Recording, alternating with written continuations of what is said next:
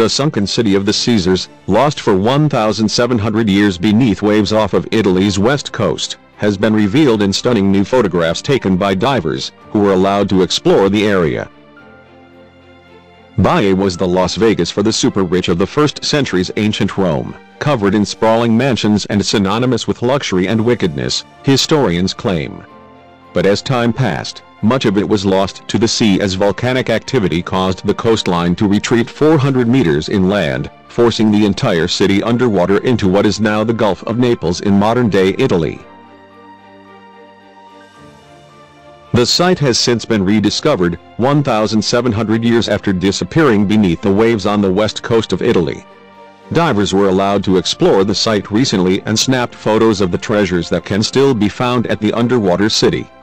Antonio Buciello, who lives in Naples, photographed the site and found that roads, walls, mosaics and even statues had survived the ravages of time. The 45-year-old said, "The beautiful mosaics, and the villas and temples that have re-emerged or are still underwater show the opulence and wealth of this area. It was considered one of the most important Roman cities for centuries. Pliny the Younger used to live here, and from here, across the Gulf, he witnessed and described the 79 AD eruption of Mount Vesuvius that destroyed Pompeii and Herculaneum." He added, "Diving here is like a dive into history. Looking at ancient Roman ruins underwater is something hard to describe, a beautiful experience indeed." In its heyday, Baiae was frequented by famous Romans including Julius Caesar, Nero, Pompey the Great, Marius, and Hadrian, who died there. Among the sites now visible are the Pisoni and Protiro villas, where intricate white mosaics as well as residential rooms can be seen. There's also the Nymphaeum of Punta Epitafio, where divers swim among the statues of Ulysses and his helmsman Baiae, for whom Baiae was named. A documentary released earlier this year, titled Rome's Sunken Secrets, followed a series of dives led by underwater archaeologist Dr. Barbara David and involving historians and scientists from across the world.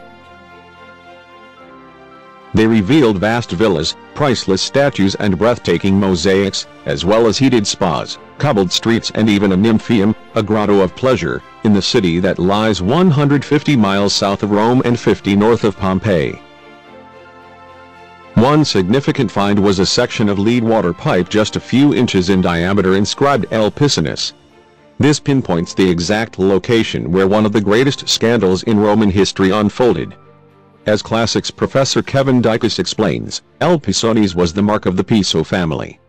The villa it was attached to was almost certainly the property of Gaius Calpurnius Piso, who is a close friend of the Emperor Nero. Ancient texts tell us that Piso plotted to murder the emperor at his holiday villa in Baiae so he could become emperor instead, but he had a change of heart at the last minute. When Nero learnt about the plan, he ordered Piso to commit suicide. So we now know where the assassination attempt would have taken place. For the archaeologists it was like finding the Holy Grail. Piso's villa had its own jetty and 2 huge bath complexes, but that was nothing compared to the opulence at another estate the team discovered.